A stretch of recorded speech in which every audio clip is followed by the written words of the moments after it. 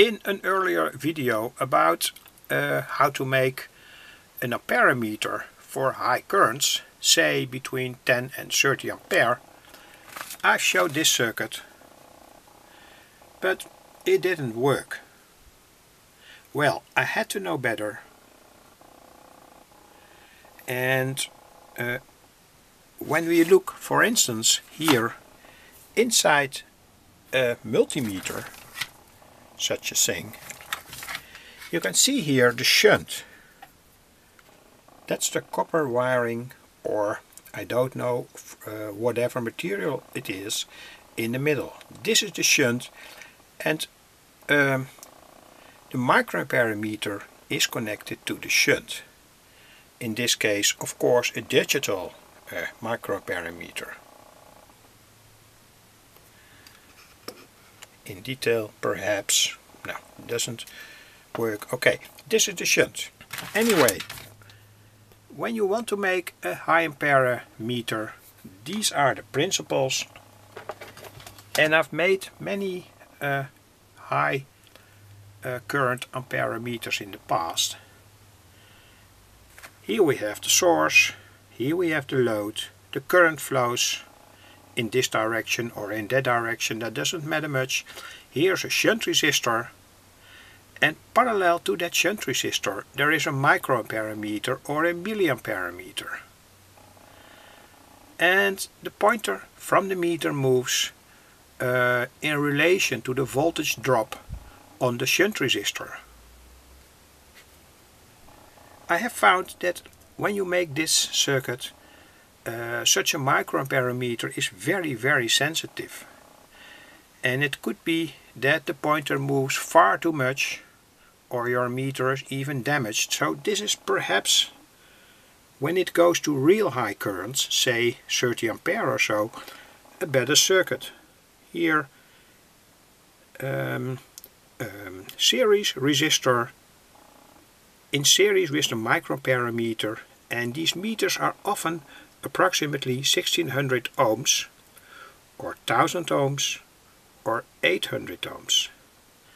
So that are the standard values for these meters. Ohm's law can be applied here.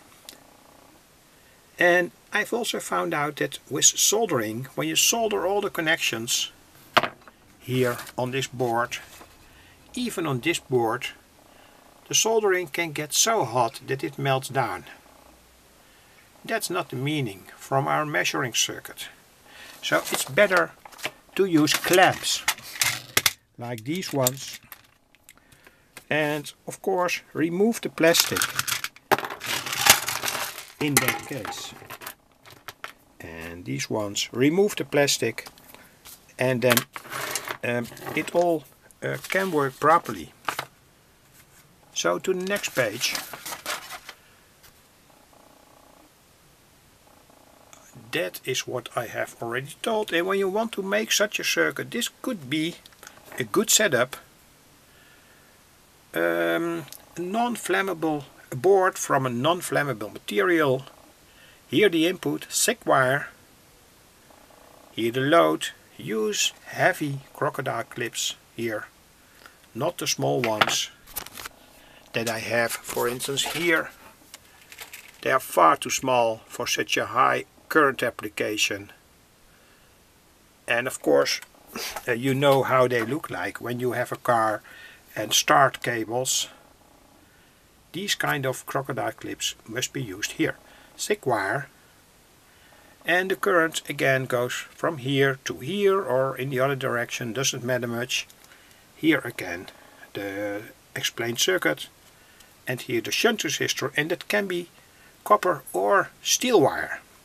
I write here iron wire, but I mean steel wire, and this is also steel wire. And as I've told earlier, and here I've calculated it a little bit,